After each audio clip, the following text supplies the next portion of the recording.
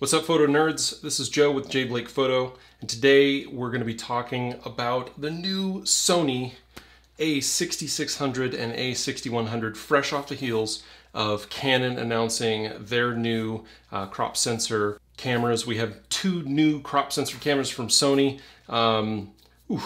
The season really is heating up. Let's talk about it.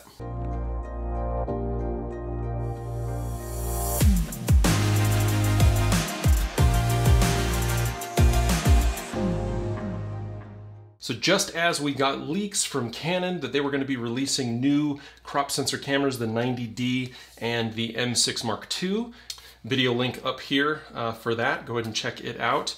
I'll have a future video coming very soon as pricing has been announced for those cameras, and I definitely had some thoughts on that. Wanted to compare the two cameras now that we know the prices. But fresh on the heels of those crop sensor cameras being announced, Sony released and announced their new crop censored cameras. And I thought that we could really kind of dive in and take a look at some of these. They look super exciting. Before we hop into that though, just two quick things, two quick programming notes. Number one, I'm going to be going on a handful of trips over the next 6 months or so. So it's August now, almost September. And in October, I'm going to be in California in the San Diego area. In February, I'm going to be in Maui. We're going back to Maui, me and my wife. And in March, we're going to Holland. We're going to be going to the Netherlands.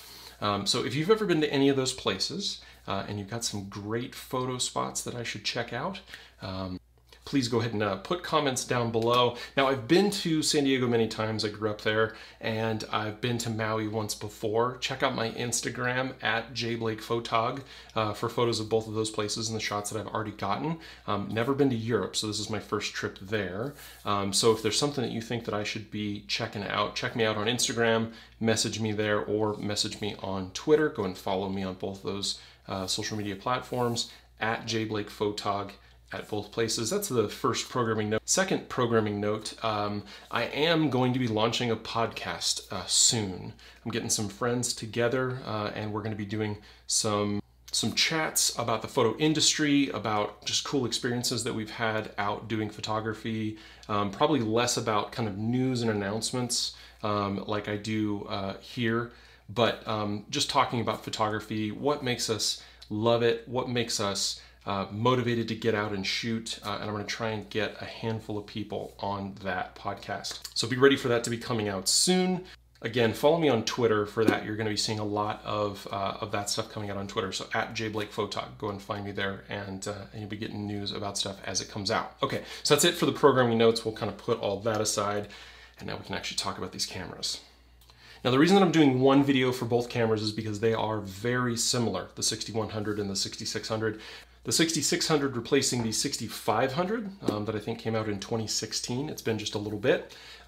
This camera is going to be coming with, well, both cameras are coming with a 24.2. I'll go ahead and throw all this over here. So 24.2 megapixel sensor. The 6600 is going to have the Bionz X.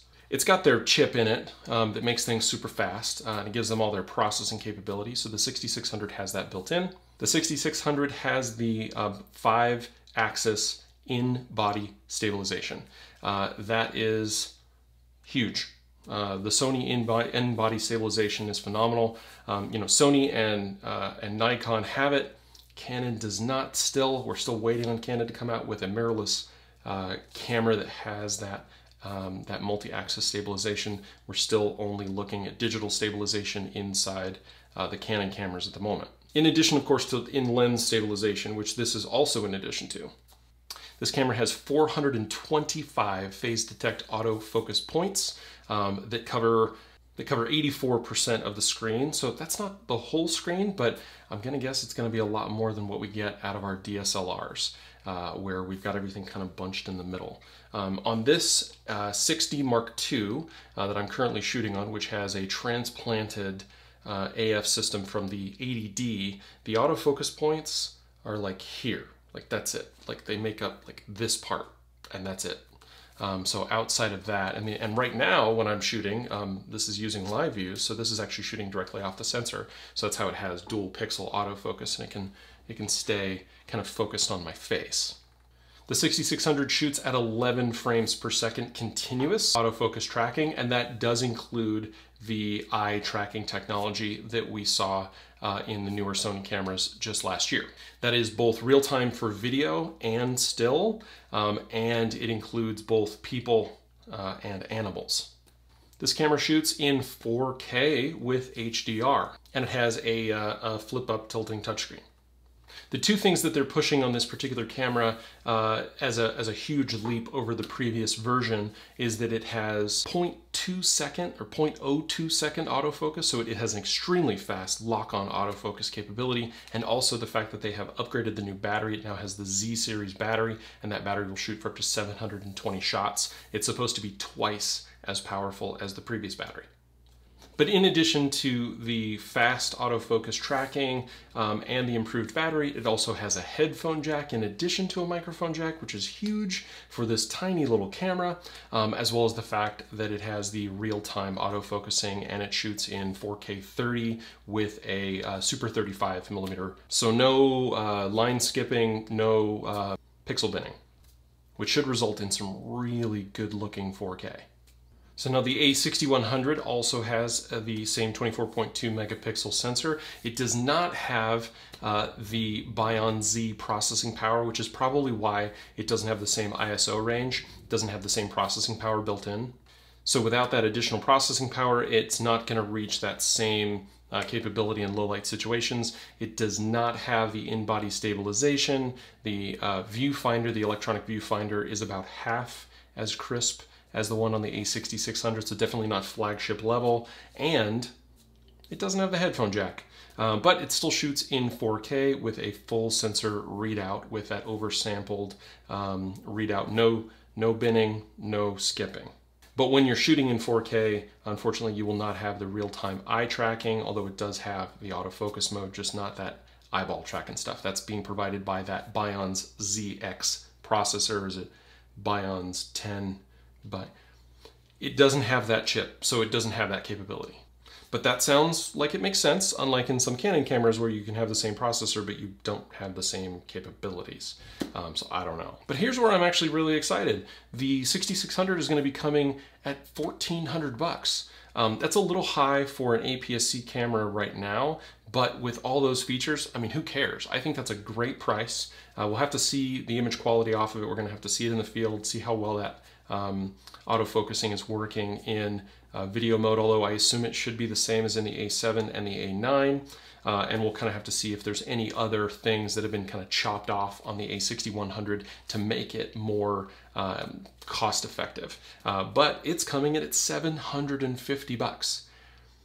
That is phenomenal. That is an awesome camera. I actually know someone that I'm going to see today that I'm going to recommend. This is the camera you need to get. When you're a photo nerd, like you are, like I am, that's why we love this stuff, because people ask us questions. Because we need to be the smartest people in the room when somebody says, hey, isn't Canon the best camera? Or, hey, doesn't Sony make the best mirrorless? Or, hey, have you ever seen, you know, what's with that autofocusing stuff? Or DSLRs can't shoot video.